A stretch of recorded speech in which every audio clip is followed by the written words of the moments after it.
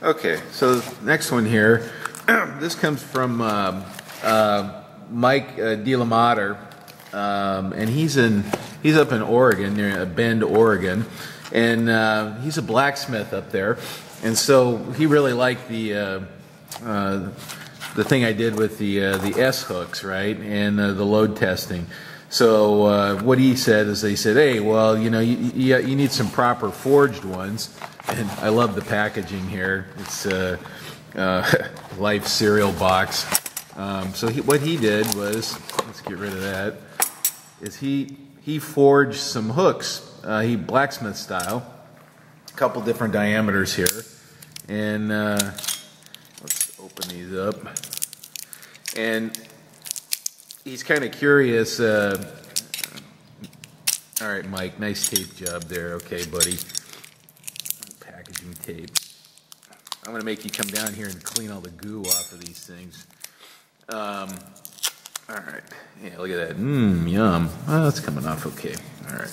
So anyway, he was interested to see, and look, he did the little ends, the blacksmith style there. That's pretty cool. And he was curious to see how these compared to cold formed ones. So these were formed hot, and a couple different sizes here. And looks like you got the radius is pretty close to the what I was showing there on the ones I did. And then here's a little baby one there. So we're going to do a little load testing on those, and we'll put the yank on them and see where these start to open up. Now with this tighter radius here, that's actually good, because I think that improves it a little bit. But we'll try those out and on camera and see how they do. So thanks, Mike. We're gonna torture test these for you. All right. So what we got in here? A lot of people were real interested in this this homemade dynamometer that I had, that I showed, you know, testing the hooks. So I figured we'd just kind of go over it a little bit. Clear this out of the way here, and show it a little bit here. So, yeah, you know, that'll work. That'll work. So what it is it's called a ring dynamometer, and the way it works is when you pull on it here, this elongates and it changes shape. And what we do is we measure that elongation there, and you can calibrate that against a standard weight, some weight that you know, say 1,000 pounds or 500 pounds or whatever, and so you can calibrate it. So if you test it in a couple of spots, you can see how linear it is, and get a decent calibration off of it. So a friend and I needed a kind of a large scale, and we couldn't afford one, so we just made this. And these are Tom Ox eye bolts. They're big, heavy-duty lock washers that I welded to stainless steel lock washers, welded to a piece of stainless steel all thread. So that's the eye bolt. And you know, just for reference, those have seen over 6,000 pounds on them. So don't underestimate the strength of your welds there. So they're plenty strong. And then so the frame, or the ring of this, is made out of 7075 T6 aluminum, which has a 75,000 psi yield strength, which is pretty high, much higher than regular steel. So, and it's easy to machine and all that, so that's kind of why we did that. If it was steel, we would have to have, you know, a heavier ring, and we would have to load it to a much lower stress. This we can actually push and get put a little more stress on it than you can with just normal steel of the same size. So this is actually stronger than steel. Okay, it's not as stiff as steel, but it's stronger than, you know, common steel like that. Okay, so anyway, this was all made on a rotary table, and let's see, let me grab a scale here real quick. Well, grab the metric scale here. So I don't know, it's 100 130 millimeters in diameter, and the ID is I don't know, 100 millimeters. This wall thickness here is, I don't know, 13 millimeters, and it's about an inch thick, 25 millimeters. Okay, and like I said, that's 70-75. So what we're going to do, we're going to test Mike's hooks. We're going to put this back on the crane and put the yank on the hooks that he sent me. Okay. Anyway, so you can make your own if you want. Just be careful when you're load testing it, and you got to do some calculations to figure out how far you can push it too. So you don't just make one of these and go hang a car off of it. Okay. So there was some engineering behind this. We calculated the stress in it and built it accordingly. So it has a safety factor.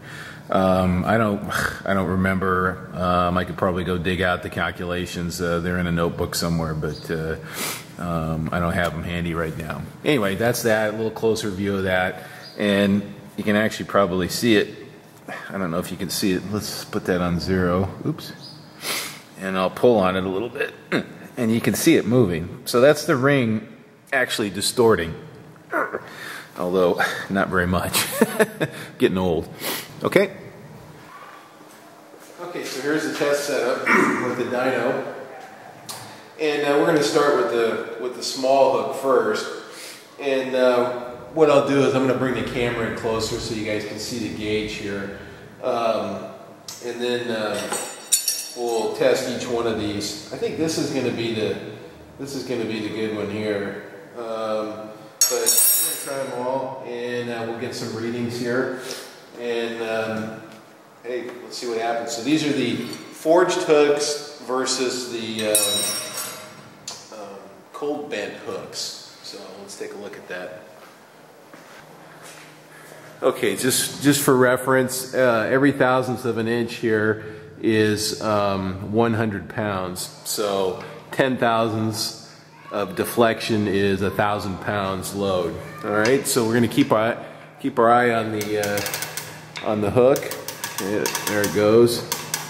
Okay, it's starting to open up here, and we are at maybe 200 pounds.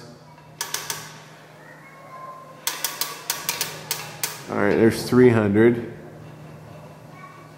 300. 320, 350. All right, I think that's so roughly 300 pounds on that. Yeah, let's go back down. All right, so that one permanently yielded, and up on this end here. Okay, so let's give this one a go. Now I don't know if Mike did anything special here. Let's see, make sure that's all in the frame. I'm gonna reset the, oops, go back down to 0 here. I'm gonna reset the camera just a little bit. Let's do that so you guys can see the gauge. Let's give this a little tug and see what we get here. Make sure that's not going out. Yeah, you know what? I gotta back it up. Okay, so that's a little better. Okay, so what do we have? 200, 300, 300. Okay, there's clicking up on 400. Okay, we're seeing something happen here. 450. Okay, that's right about 500 pounds. Yeah, we're losing it there. It's yielding. That's yielding at about 500 pounds there. All right. Yeah, that definitely looks stretched out a little bit. Okay, now let's try this one. This is the one I think is the hot tamale here. All right, let me. You know what? I'm going to reset the camera. Okay, so let's go on this one now.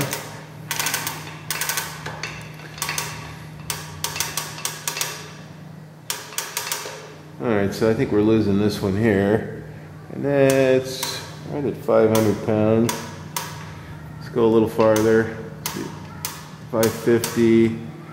Yeah, it's bouncing because it's yielding a little bit. This end looks nice though. It's just bumping 600 pounds there.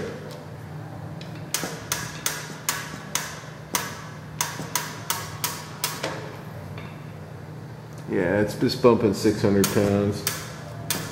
All right.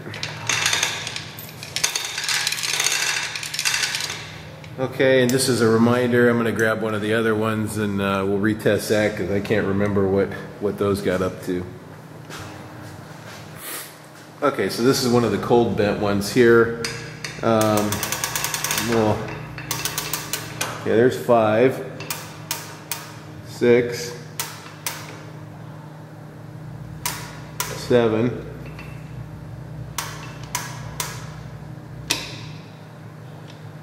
Okay, it's bumping 8. Okay, it's starting to go. That's 800 pounds. It's starting to go at 800 pounds. 850. It's going.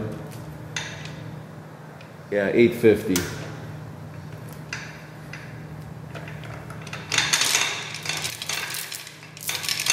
Okay, so cold bent versus hot bent. Yeah, that one's torqued. Look at that. I would say cold shows just slightly better than the hot bent. Yeah, I'm gonna probably send these back to Mike and have him straighten these out because these are certainly more stylistic than mine. I just love the little blacksmith touch on the end there. Pretty cool. Okay, so there it is. And one last thing, we tested Mike Dynamometer's forged hooks. Well, Mike asked me to. He lives in Bend, Oregon, here in the United States, and he's a blacksmith, and he's looking for some help with a little bit of machine work, and he's willing to barter some blacksmithing for that. So if anybody is in the Bend, Oregon area and has a little shop, and you wouldn't mind helping Mike out, drop me a note, and then I'll connect you guys together, and you guys can work out the details. Anyway, I think that's all I got for tonight, and thanks for watching.